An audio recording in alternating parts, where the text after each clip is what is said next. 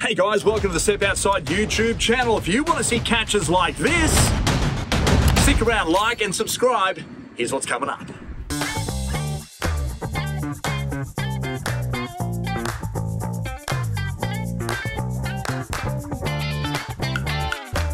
So here we are, we've ventured from the salty brine and we've brought in our Mahi Mahi straight out of that ice box here to Mad Asian on the Gold Coast. Now, they're great mates of ours. Stanley and his team know how to serve up a cracking dish. And we thought, fitting, they can do up a couple of different styles.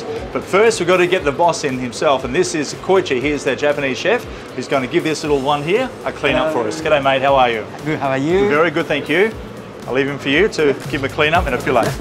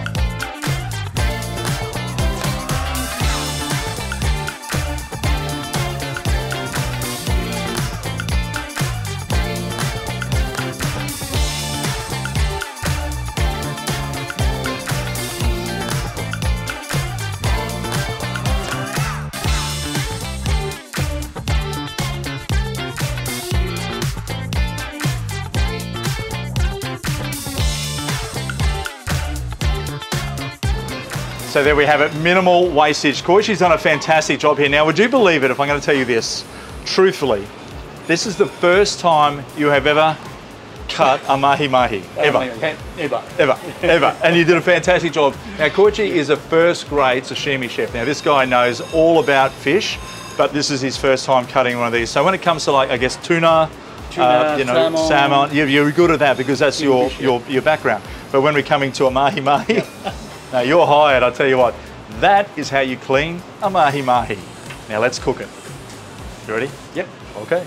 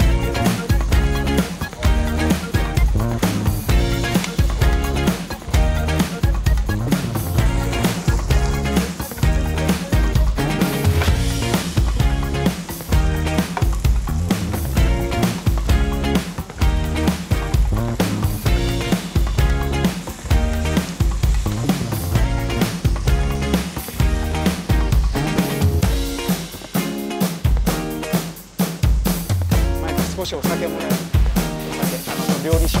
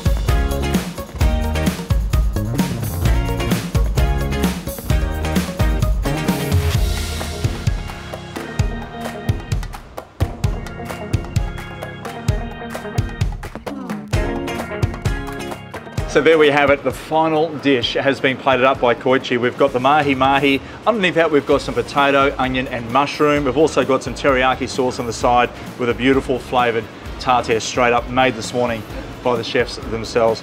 Absolutely delicious, and it's a dish that you can cook up at home. And also a big thanks to the team here at Mad Asian. Good on you, Koichi. Thank you very much.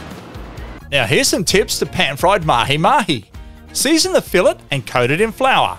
Pan-fried in a mixture of canola oil and butter. Once it's cooked through, flambe with some sake. Side a potato salad and saute onions won't go astray, and serve it with freshly made tartare sauce. And of course, thanks for watching Step Outside YouTube channel for lots of cooking and fishing action. Like, subscribe, and of course comment for more catches like this and cooking recipes.